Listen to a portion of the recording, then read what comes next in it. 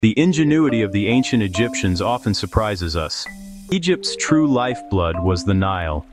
The annual flood brought fertile silt, but survival required mastery of water engineering. Egyptians built canals and basins, turning desert into farmland. Predicting the flood meant watching the stars, especially Sirius, whose rising signaled the flood's arrival. Their 365-day calendar was among the world's most accurate. The Nilometer, a marked staircase or well, let priests measure the river and forecast harvests. This data shaped taxes and planning, an ancient form of analytics. Temples and pyramids doubled as observatories, aligned with celestial events. Technology and belief were intertwined, each reinforcing the other.